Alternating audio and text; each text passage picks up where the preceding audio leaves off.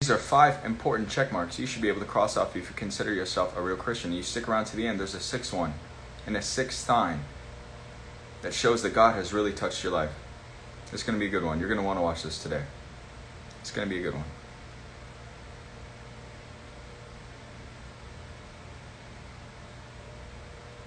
Thank you, Lord. Let's see who pops in today. It's going to be a good one today, Lord.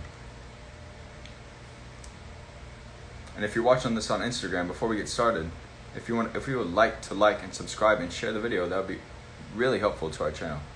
And if you would like to donate, I'm going to have a donate link at the very bottom. Praise the Lord.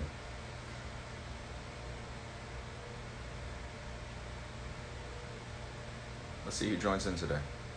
And if not, we'll start in about 20 seconds.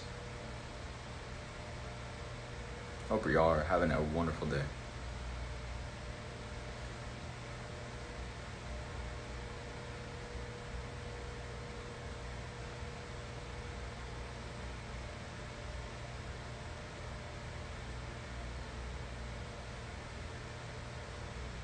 Alright, let's get started. So this is the first one. This is the first sign. Do you love God? That's the first sign. Do you love God? Are you in love with Jesus Christ? And so we're going to turn to Luke 10, I believe. Yes, we're turning to Luke 10. If you would like to turn with me, this is Luke 10, 25 through 28. Praise the Lord. And behold, a certain lawyer stood up and tested him, saying, Teacher, what shall I do to inherit eternal life? And a lawyer was someone who was they knew all the law, which is the first 5 books they were experts in the law. They had all of it memorized. And so this guy was like, what shall I do to inherit eternal life? Because he wanted to test Jesus. So this guy knew all of it, but so did Jesus. And so this guy, he was trying to be smart. He was trying to test Jesus. And he said to him, what is written in the law? What is your says, what shall I do to inherit eternal life? And this is what Jesus said to him. He said to him, what is written in the law? What is your reading of it? So what did you get from the law? So he said and answered, you shall love the Lord your God with all your heart, with all your soul, with all your strength, with all your mind, and your neighbor as yourself. And he said to him, you have answered rightly. Do this and you will live. So Jesus says that if we love the Lord and our neighbor as ourselves, we shall be saved. So do you love God today? Do you love God today? So we're going to turn to Luke 14, and this is what Jesus says in 26-27. If anyone comes to me and does not hate his father and mother, wife and children, brothers and sisters, yes, and his own life, he cannot be my disciple. So Jesus, if you read this directly, it says you have to hate everybody else. And if you don't, you can't follow me. But that's not saying actually go hate your mother. He's saying love me so much that when someone looks at your life and they see how much you love Jesus, they should be like, oh my gosh, they hate their father and mother compared to him. That's what he means. Love Jesus so much that your friends and family think that you hate them because you're spending so much time with God. See, God is not a person. When Jesus talks about the Holy Spirit, he says he, when he comes, will bring you to remembrance all the things that I've taught you. Spend time with Jesus. He's a person. He walked around just like us. Isn't that crazy? It says that Jesus can sympathize with our weaknesses because he was tempted in all points as we are.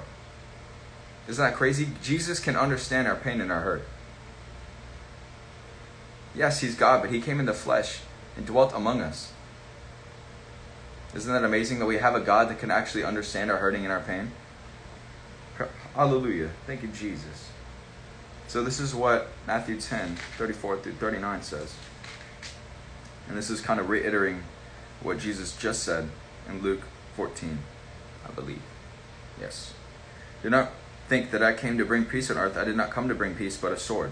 For I have come to set a man against his father, a daughter against his mother, and a daughter-in-law against her mother-in-law. And a man's enemies will be those of his own household. He who loves father or mother more than me is not worthy of me. And he who loves son or daughter more than me is not worthy of me. And he who does not take up his cross and follow me and follow after me is not worthy of me.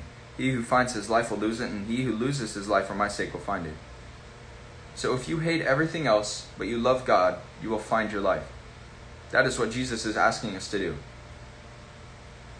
Renounce everything that you used to know about life and become a new person. Jesus is saying, pick up your cross.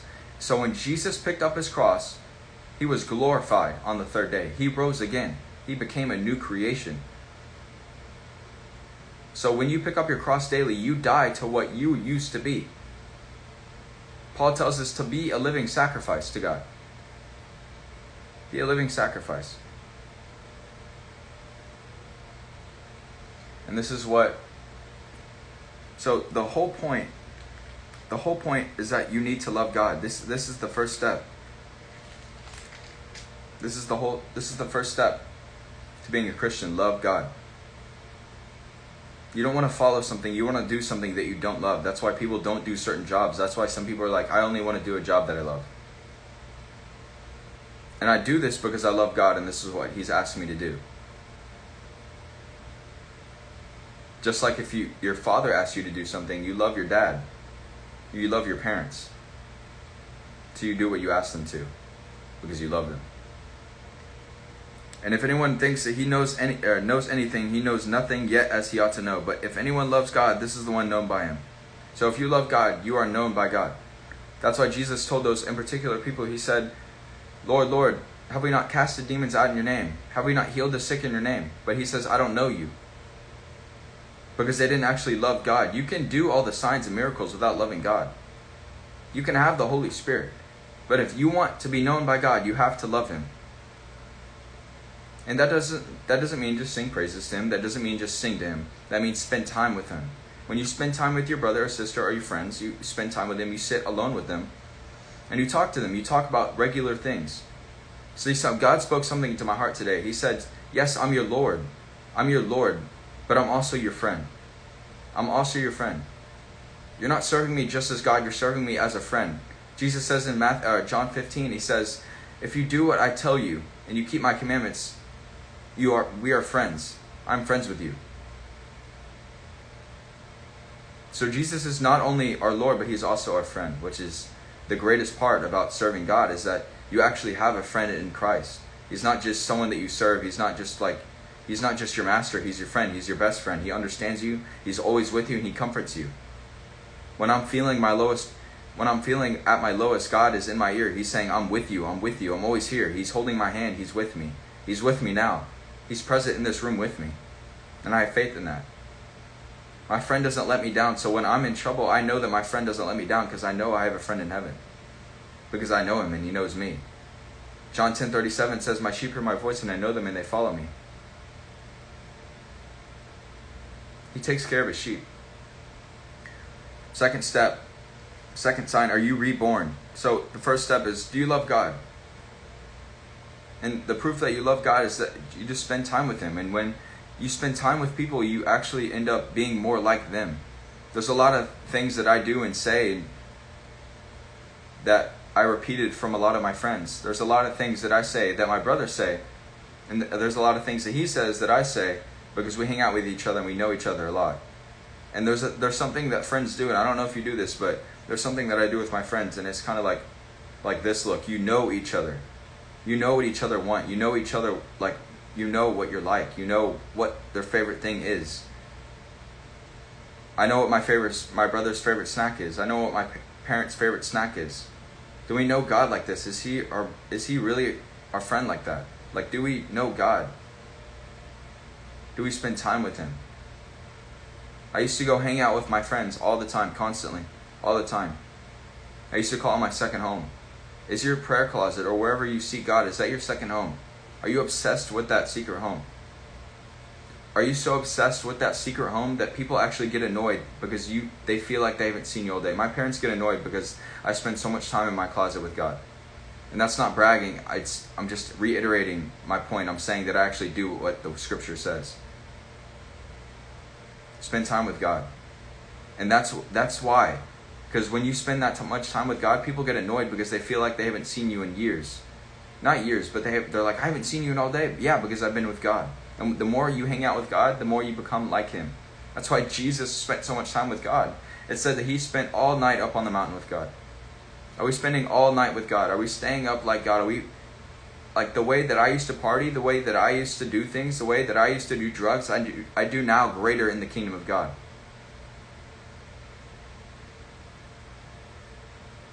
We just go from darkness to light. We just go from darkness to light. So if you're a partier, go party for Jesus. If you're a singer, go sing for Jesus. You don't have to be lukewarm. You can still be as passionate as you were in the world. It's just now it's for Jesus, and now it's for life. It's for eternity. It's for eternity. So are we reborn? And what is it like to be reborn? I'm gonna explain that a little bit. It says, this man came to Nicodemus by night and said to him, Rabbi, we know that you are a teacher from God. For no one can do these signs that you do unless God is with him. So Jesus, they knew that God was with Jesus because of the signs he did. And this is how prophets and evangelists in this time proved that God was with them, because they did signs. In Acts 8, there was a sorcerer who did signs and miracles. Signs and miracles, and they believed that he was from God. Signs and miracles prove that God is in you. And that's still today. And nowhere, it doesn't say anywhere in Acts that the signs should stop. Paul says that tongues should cease, prophesying ceases. But if I speak in tongues right now, eventually after 30 minutes I'm going to stop speaking in tongues. But he doesn't say anything about signs. Love does not cease. That's what Paul says. Just like this video is not going to go on forever. It's the same way. Signs aren't supposed to stop. Jesus says, oh, we'll get into that later. I'm getting ahead. Praise the Lord. So he says, most assuredly I say to you, so Jesus answered and said to him, most assuredly I say to you, unless one is born again, he cannot see the kingdom of God.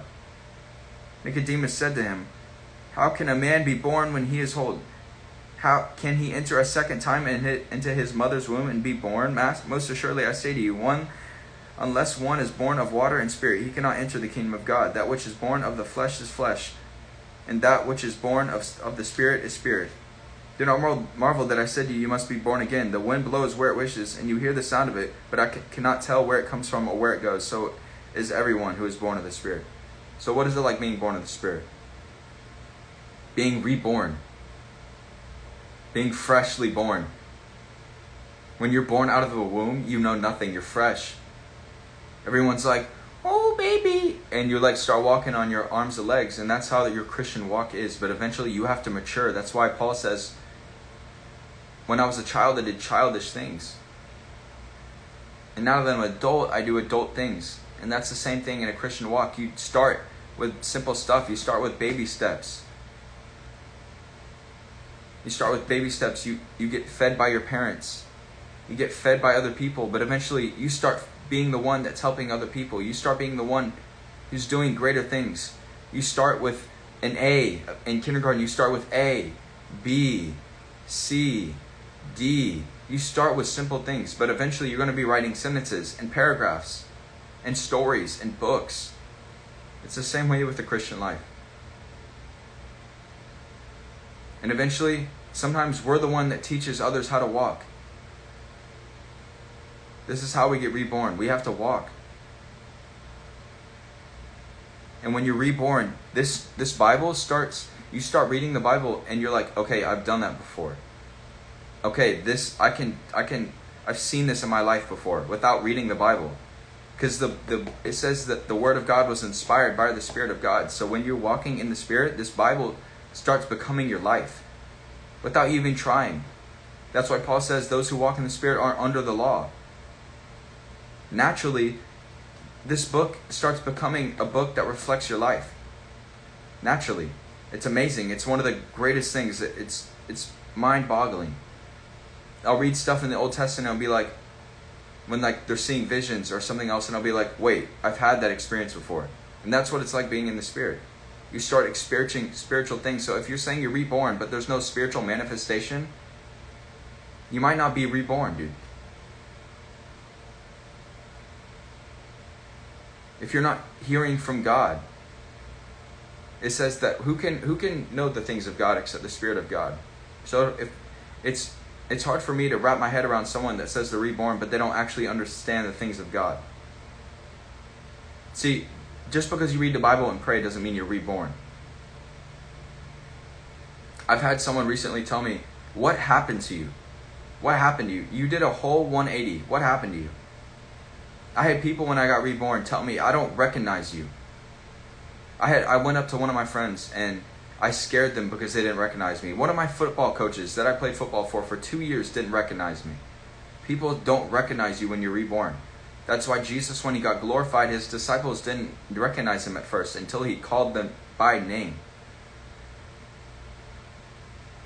There has to be some kind of physical, spiritual manifestation.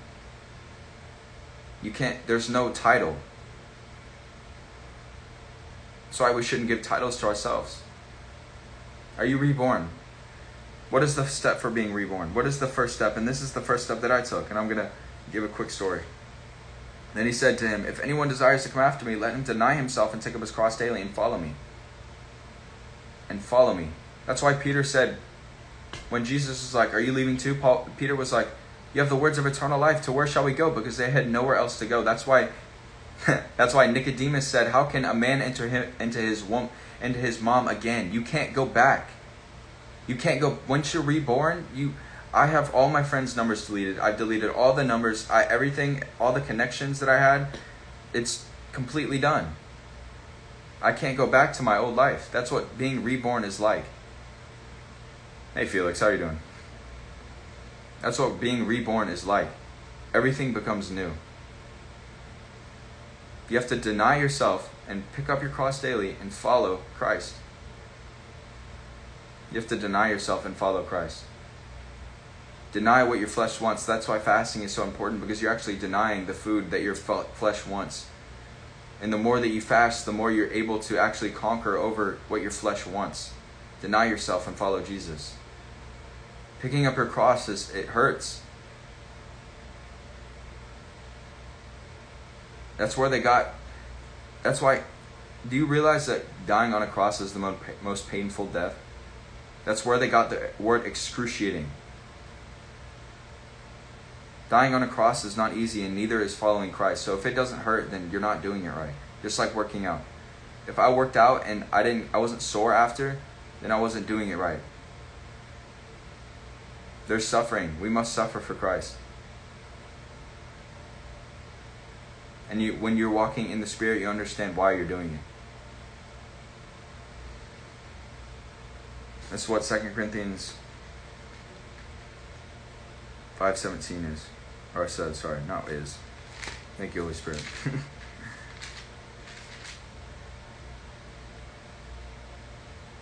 Therefore, if anyone is in Christ, he is a new creation. Old things have passed away. Behold, all things have become new. So when I got reborn, I stopped cussing. I stopped biting my nails. I used to stop biting my nails. I used to bite my nails constantly. I stopped doing the old things that I did. I used to play video games, and I used to curse at my video games. I used to just yell all the time. Is there a transformation? Paul actually says, you are a new creation.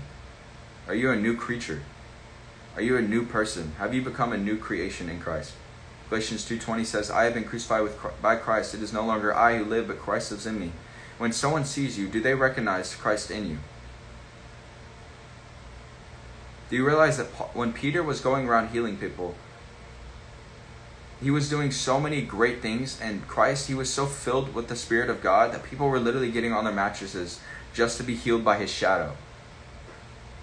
Now, I'm not saying that's at the level we should be at, but people should be able to recognize that Christ is in you. God is in you. Nicodemus could recognize that God was in Jesus. He says no one can do these signs if God is not in him. Can people recognize visibly and spiritually that you are new, that Christ is in you? Is Christ in us? Yes, you might have the Holy Spirit, but that doesn't mean he's actually living inside of you. You might just have a house, a vacant house. That's what the church is like right now. It's vacant. The Holy Spirit has been gone for a while now. And what happened when the Holy Spirit left Samson, he was put in chains by the enemy, and he was tied up. Are you tied up by the enemy today? Because I know my God breaks every chain. What happened when the Holy Spirit filled Samson again? He broke those chains and took everyone out with him. Now, that's not what I'm calling you to do, but that's just an example. Praise the Lord. This is what Psalms 27:8 says. And when you're reborn, there's nothing else that you want but God. Your only desire is God. And this has been my prayer. I read this when I pray. I say, when you said David was talking about how his desire for God was so great. He said, Lord, I desire to be in the house of God for the rest of my life. He never wanted to leave. And God, this is what God said to him.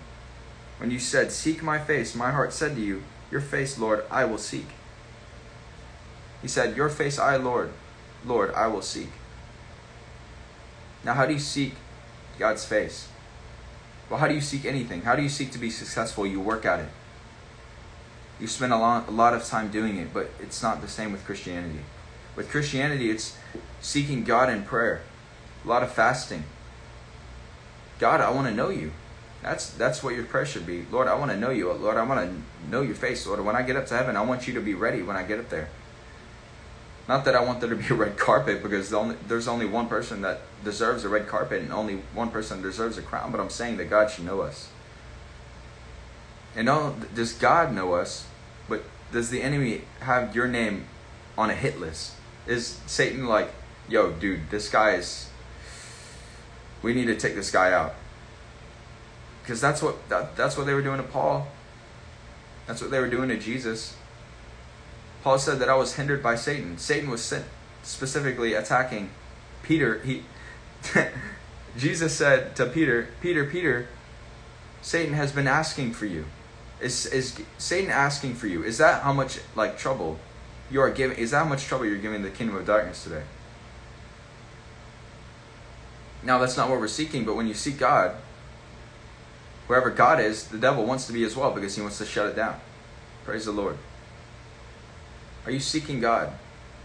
Is there a spiritual hunger? See, when the Spirit is living on the inside of you, you have to feed it just like you feed your baby, just like you feed your dog, just like you feed yourself. Are you feeding your spirit? Are you walking in the Spirit? That's the third thing. So, 1 and 2, do you love God? Are you reborn? And number 3, are you walking in the Spirit? Are you walking in the Spirit? Galatians 5:16, this is what it says. And I'm gonna read out a list that Paul goes over. And these are some attributes or characteristics of someone that is not walking in the Spirit. And then he contradicts it with things that show that you are walking in the Spirit. He says, walk in the Spirit, and you shall not fulfill the lust of the flesh, for the Spirit lusts against the flesh, and the Spirit against the flesh. So the flesh and the lust are at war against another. They fight against another. They don't want the same things, I promise you. Because the devil uses the flesh, just like he used Adam and Eve. He said, if you eat of this tree, their flesh wanted that. Their spirit didn't want that, because God didn't want that. Are you thinking about what your spirit wants today? Are you thinking about what your spirit wants? Oh, maybe the Holy Spirit doesn't want me watching this movie. Oh, maybe the Holy Spirit doesn't want me watching this show. Or maybe the Holy Spirit doesn't want me reading this magazine. Or maybe the Holy Spirit doesn't want me eating this. Or maybe the Holy Spirit doesn't want me doing this. Or is that on our mind constantly? Is the Holy Spirit, managing the Holy Spirit, the gift of God, on our mind today? Are we taking care of that treasure? Paul says that he has stored this treasure in jars of clay to show that the surpassing power belongs to God and not to us. We're in jars of clay. And God is molding us, but we have to allow Him to mold us, because once the jars of clay start refusing to be molded, they get thrown out.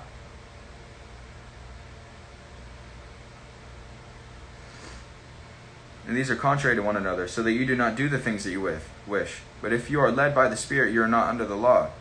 So the Spirit contradicts what our flesh wants. Your flesh doesn't want to read. I promise you, every time that you're drawn into prayer or to read, it's by the Spirit of God. Because those are spiritual things. I promise you, my flesh wants to do anything else but fast. I promise you. But my spirit desires it. My spirit desires to crucify the flesh. Jesus asked me to crucify the flesh. So that's what I'm doing. I'm doing what Jesus said. Because he's the one who saved me, and he's the one who continually saves me over and over again.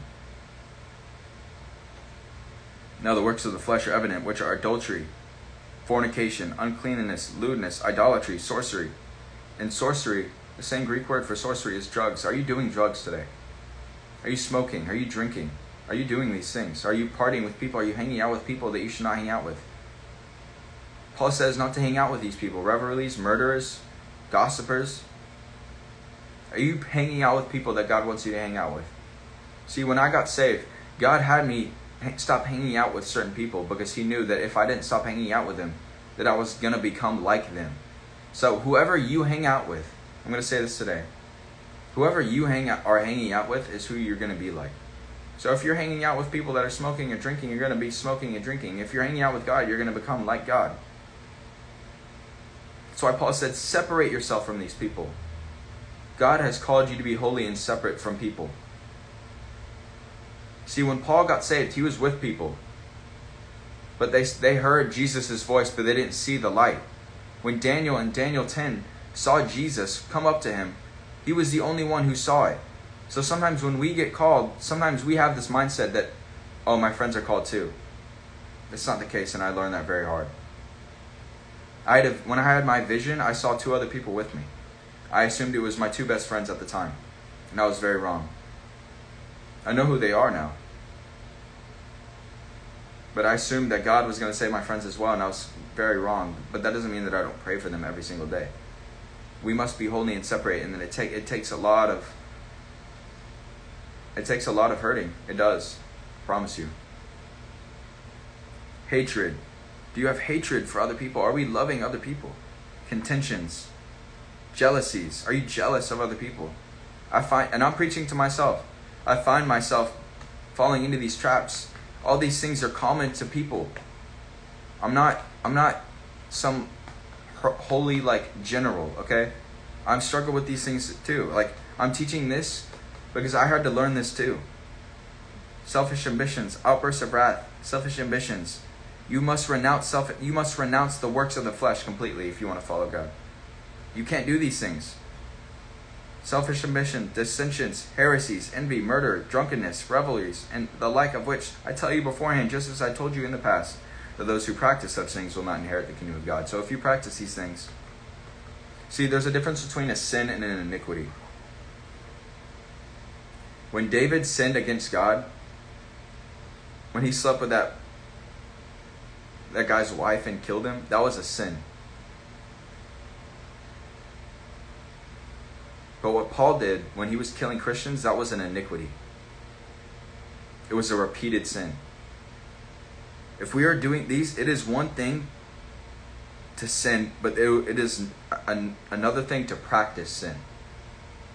See, God is not going to take all of our sins away. He forgives them. He washes them away. That's why Jesus died, because without Jesus, it would be hard to live a sinless life.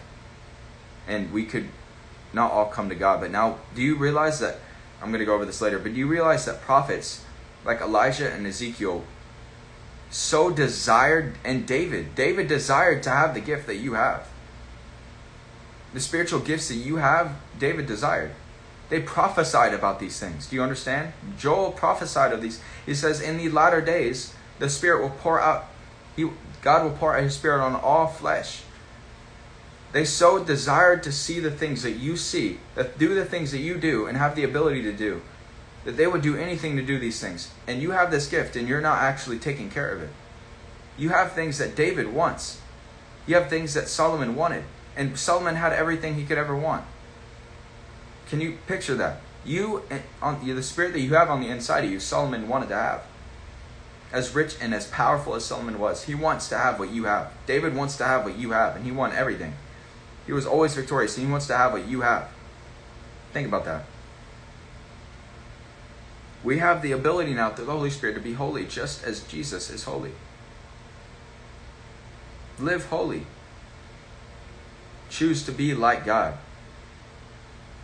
It says in 2 Timothy, it says that they will have a godly appearance, but they will deny the power that can make them like God. Are you denying the power that can make you like God? And what did Nicodemus say about God? What was Jesus like?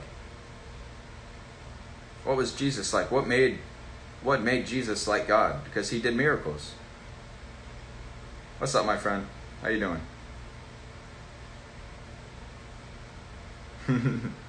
What made Jesus like God? Well, Nicodemus, he said, no one can have God inside of him. The miracles you do, they're impossible without having God inside of him. So when we do miracles, when we preach the good word of God, it proves that we have the Spirit of Christ. Paul says, woe to me if I don't preach the gospel. Woe to me if I do not preach the gospel.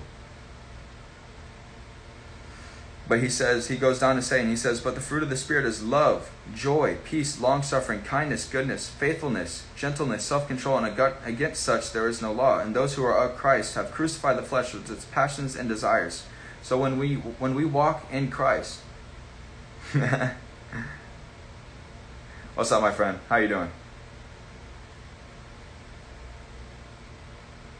How's your conference, my friend?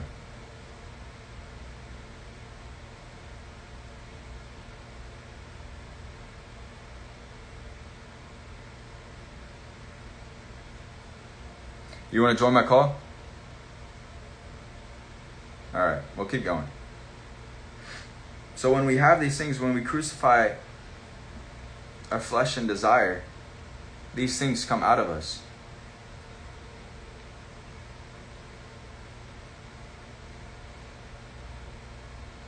My friend, you want to do a video another time?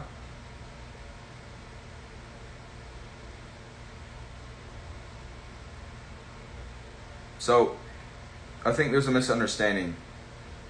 Christians, people outside of the Christianity and the Christian life, they look at the things that you cannot do,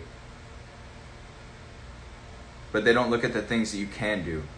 And what can we do? Jesus says that we have the power to heal the sick, to cast out demons. That's what we can do. They can't do that.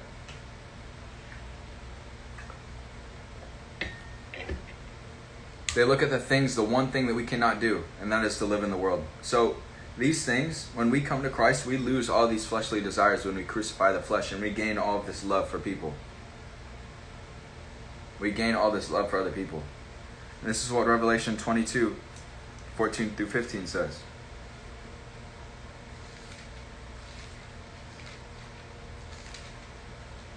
Blessed are those who do his commandments, that they may have the right to the tree of life. You want to come on here, my friend?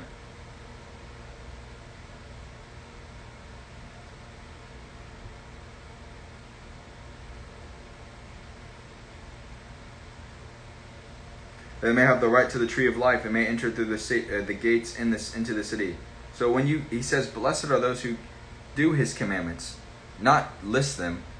He says, blessed are those who do them.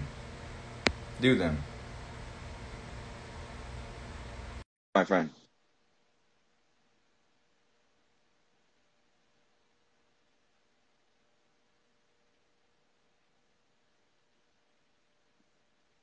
I accepted your invitation, my friend.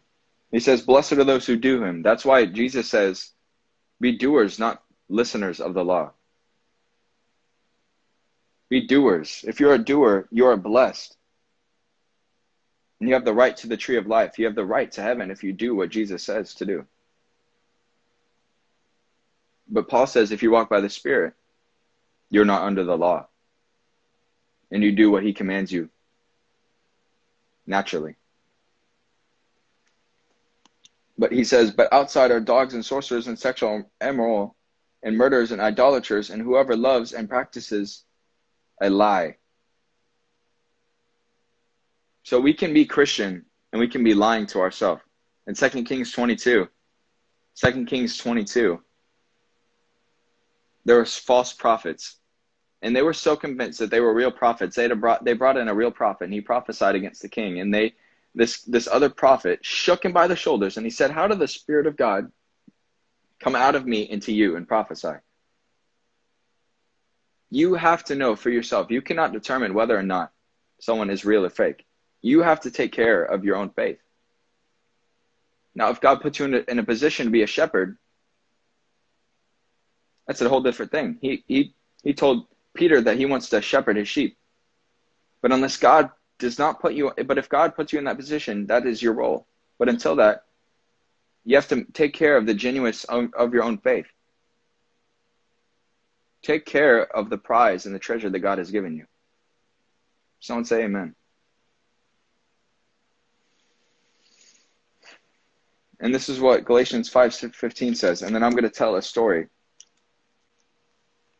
that is going to illustrate how we can overcome the works of the flesh.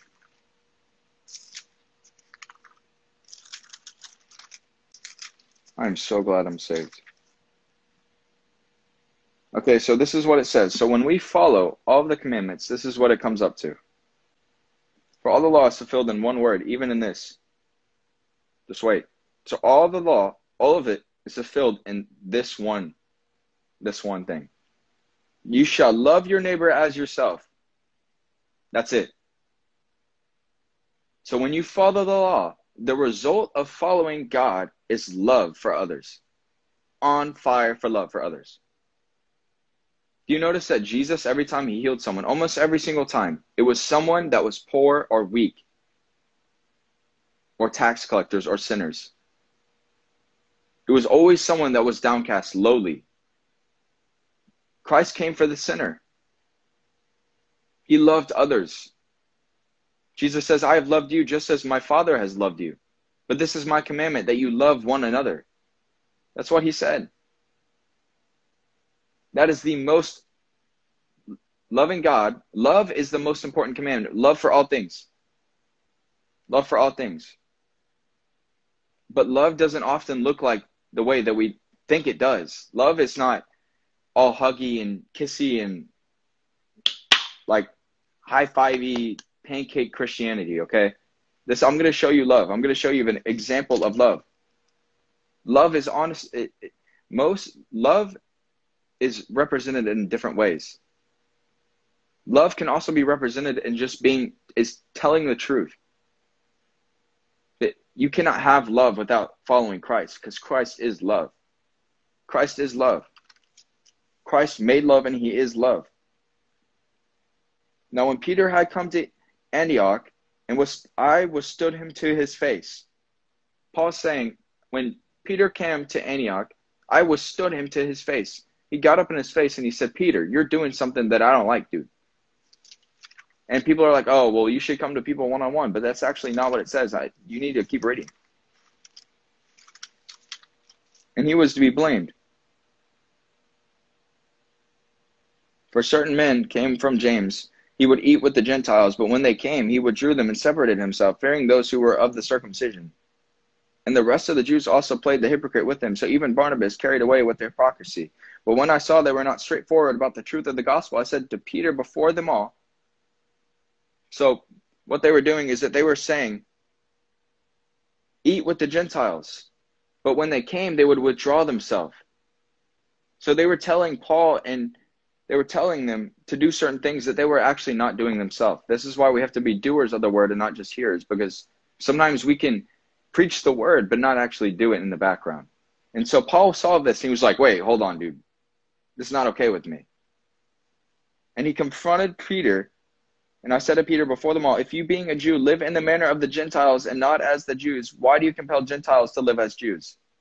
So if I'm up here, if I'm live streaming telling you to be like Christ, but I don't actually live as Christ, I'm a hypocrite. And what I say is a lie. But what made Jesus, what made the truth of the gospel the truth, is because our Christ rose from the dead. Christ rising from the dead made everything he said, what he said was true. That's what made it true, that he actually proved that what he was saying was true.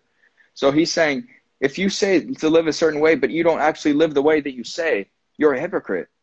Who are of Jews, who are Jews by nature, not sinners of the Gentiles, knowing that a man is not justified by the works of the law, but by faith in Christ Jesus.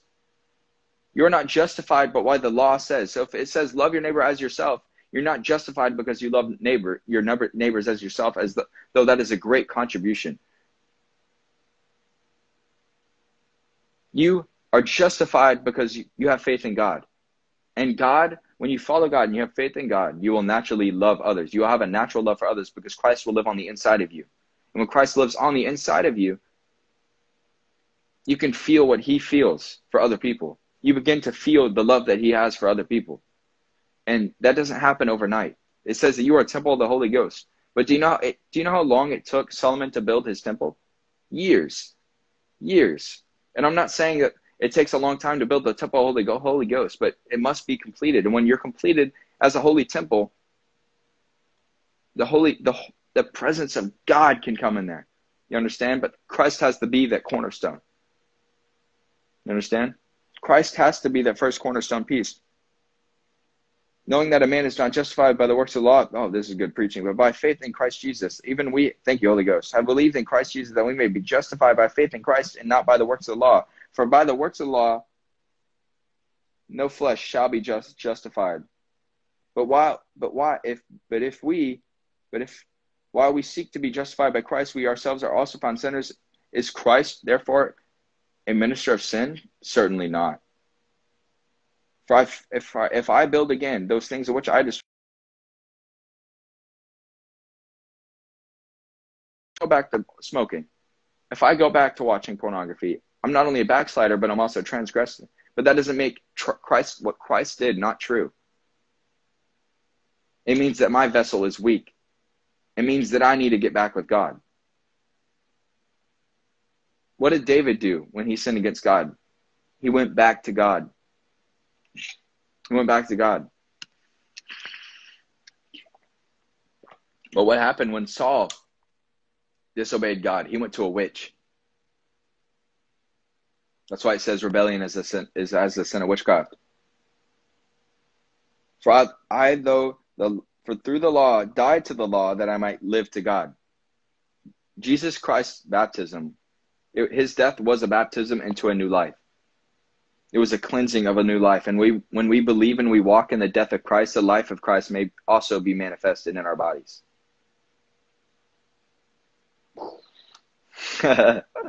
Hallelujah. Number 4, do we love others?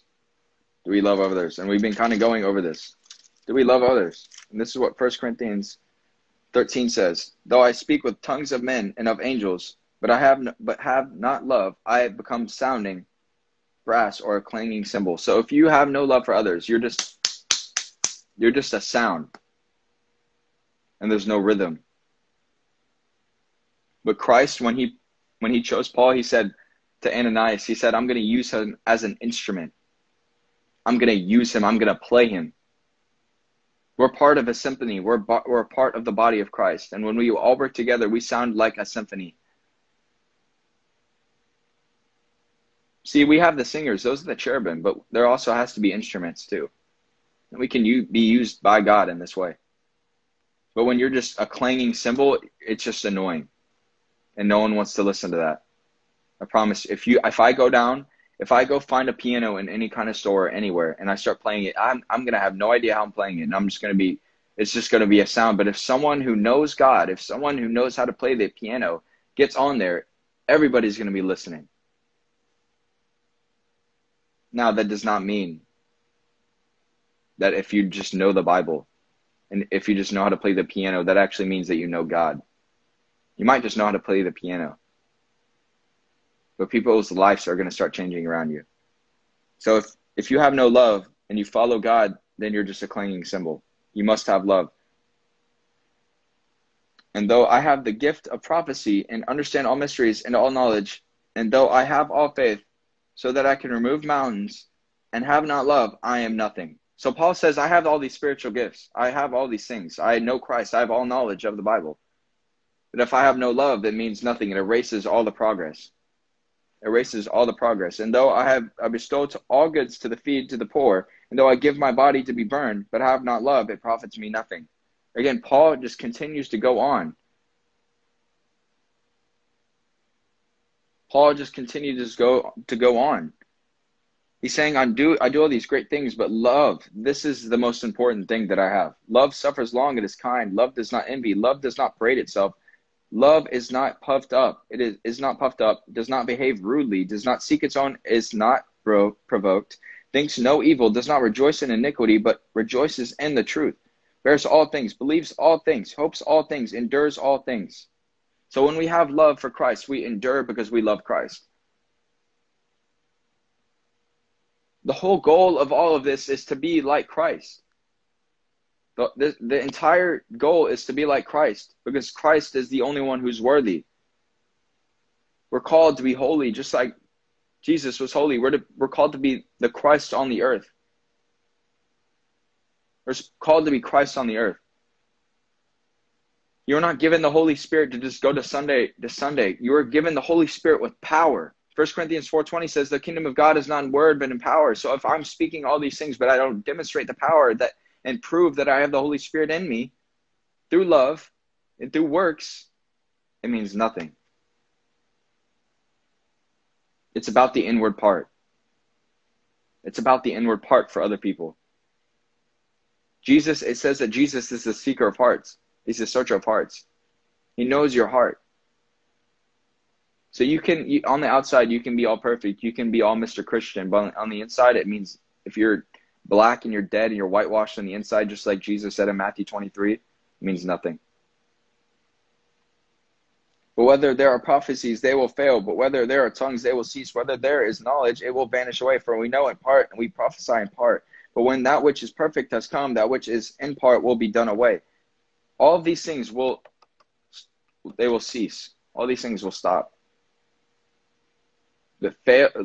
True love endures all things. That's why when you have Christ in a marriage can't fail, because your love for other people comes from Christ. Why do you think Christ said that none of them came out, none of them left my hand? Like none of them, Jesus his hands are on us. None of the disciples slipped out of his hand. None of his people slipped out of his hand because they loved Christ. But it said that Satan had already put in Judas's heart to betray Jesus, because Judas didn't love Jesus. He loved money. It said that he stole money from the disciples. And Jesus says you can't be lovers of money and lovers of God. And no one knew that Judas was the betrayer. They all thought it was himself. You can go look at this in the text. Do we really love Jesus? When I was a child, I spoke as a child. I understood as a child, though I thought as a child. But when I became a man, I put away childish things. For now we see in a mirror, but dimly.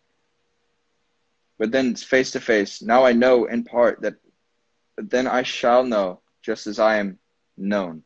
And now abide faith, hope, love, these three. But greatest of these is love. So greatest of all the spiritual gifts and things that come with being with God is love. Seek love. Seek God. Rather than seeking love, seek God. Seek the kingdom of God. Matthew 6:34 says, first seek the kingdom of God and all these things will come upon you. Are we seeking God? Are we seeking him with all of our face? According to Psalm 27:8. In our heart, are we saying, God, I seek you? Are we growing fruit? Are we bearing fruit? Are we making disciples? Are people recognizing that Christ is in us?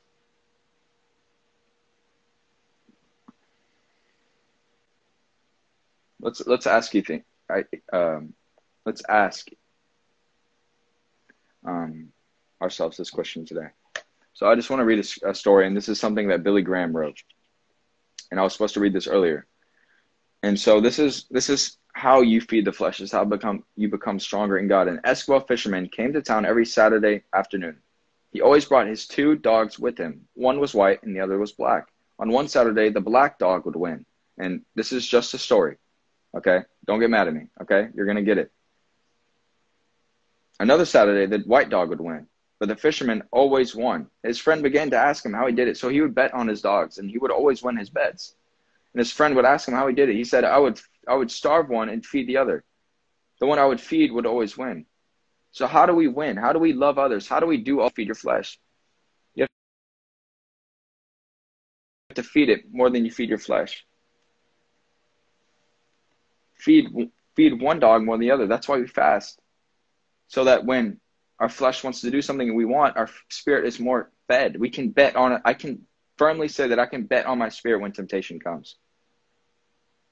Hallelujah. So this is number 5. And this is the first. So 1 was, do you love God? Are you reborn? Number 2.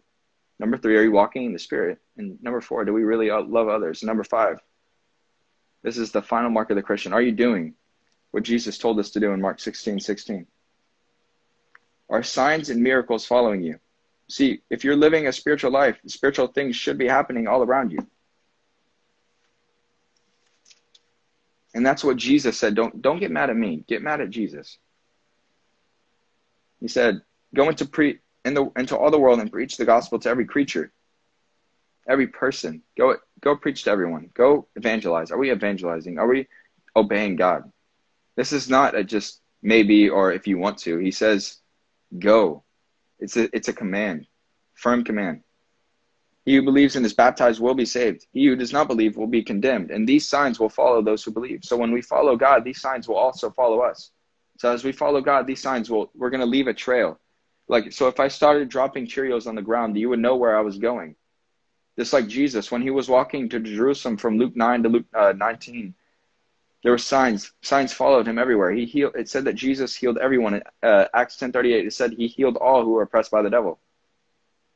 Acts 10:38 says that. And these signs will follow those who believe. So that there will be signs if you believe. And believe means to have believed. Have believed over and over again. There's not just one act of faith and, oh, Jesus is Lord. It's a continuous everyday thing. And believe means to trust in. Are you trusting in God in every single area of your life? In my name, they will cast out demons. They will speak with new tongues. They will take up new serpents. So you will cast out demons and speak new tongues if you really believe in God.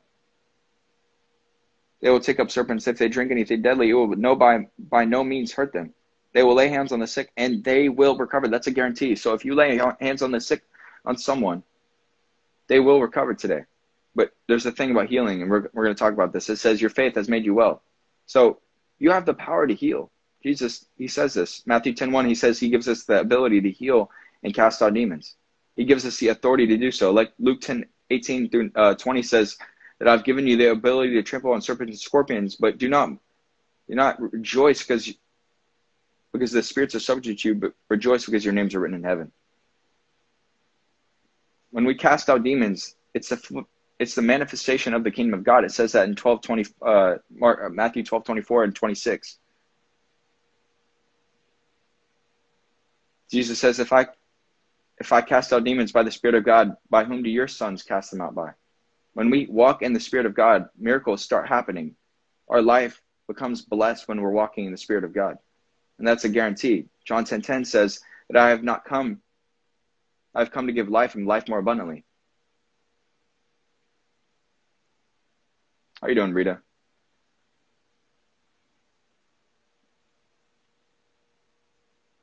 And this is what Ephesians 6:10 through 13 says.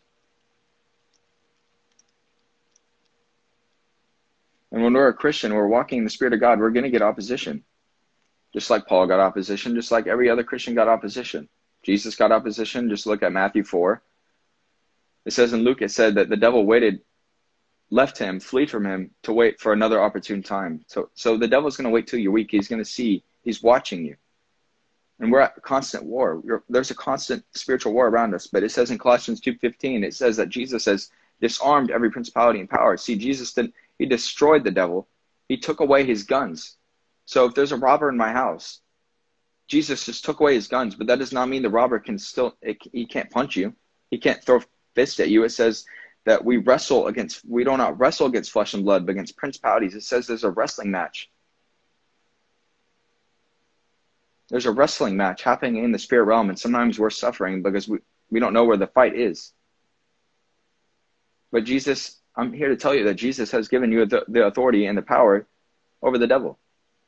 Luke 10:18 says, I saw Satan fall like lightning. And that was not talking about Revelation 12 where Satan got cast out of hell, or cast out of heaven, I apologize. It was the result of what the disciples did when they casted out demons. When we cast out demons, we destroy the kingdom of darkness. Someone say hallelujah. We destroy and we disrupt the kingdom of darkness with the Spirit of God.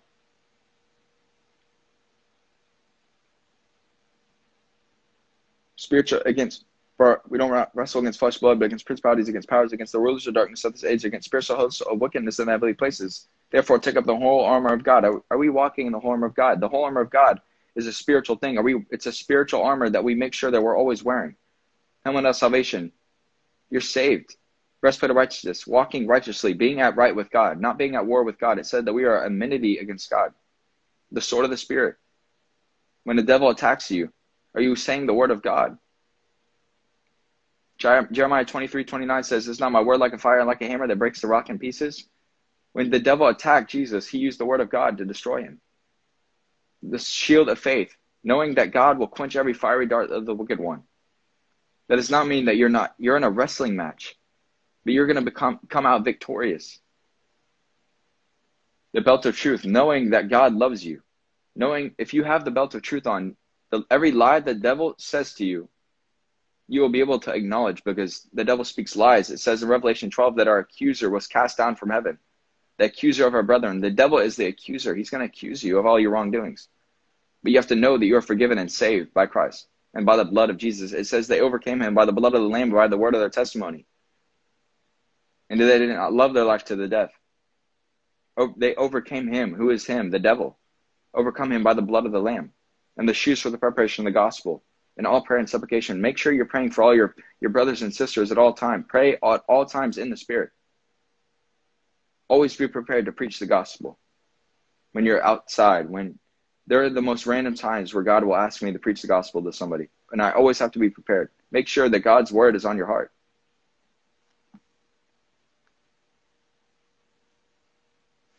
This is what 2 Timothy, sorry, I'm ahead of myself. This is what Matthew 16 says.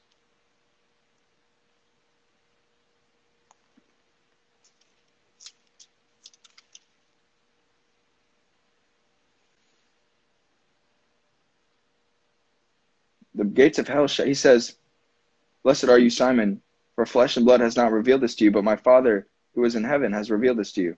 And I also say this to you, you are Peter. Say to you that you are Peter, on this rock I will build my church, and the gates of hell shall not prevail, and the gates of Hades shall not prevail against it. I will give you the keys of the kingdom of heaven, and whatever you bind on earth will be bound in heaven, and whatever you loose on earth will be loosed in heaven." God is the strong man that comes in. God is the strong man. So if you're struggling with the devil, God is the strong man. He comes in. How can you bind a strong man if you don't bring in the stronger man to purge all of his possessions? But when you bring in a stronger man, you can bind the strong man. And that's the spirit inside of us, and that has to do with our flesh, but it also has to do with casting out demons. And so this is the final thing, and this is in 2 Timothy 3, 1 through 9. And then I'm going to go over this golden nugget that I was talking about earlier.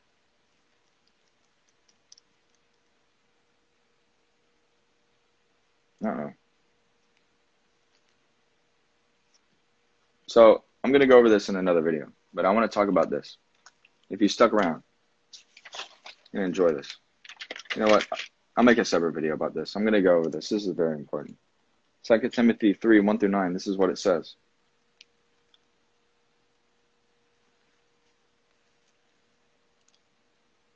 So if you follow and you can check off all these things, you know you're a follower of Christ. But know this, that in the last days, perilous times, in this last days, this is right now, for men will be lovers of themselves, lovers of money, boasters, proud, blasphemers, disobedient to parents, unthankful, unholy, unloving, unforgiving, slanderers, without self-control, brutal, despisers of good, traitors, headstrong, haughty, lovers of pleasure rather than lovers of God, having a form of godliness but denying its power, and from such people turn away. For of this sort are those who creep into the households and make captives of gullible women, loaded down with sins, led away by various lusts, always learning and never able to come to the knowledge of the truth.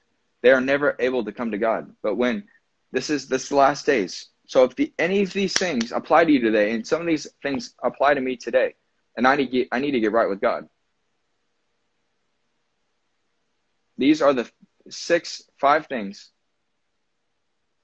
that if you are able to check off, you can say that you're a legitimate Christian if you walk in these things. Now, I'm not saying that you have to be perfect, but I'm saying that the majority of these things you can say, oh yeah, I've done that. Oh yeah, I do that. Oh yeah, I spend time with God. Oh yeah, I know God in the secret place. Can you say those things today? Hallelujah. Well, I hope y'all enjoyed. I'm sorry we cannot get to the end, but I hope y'all enjoyed, and subscribe, like the video, share.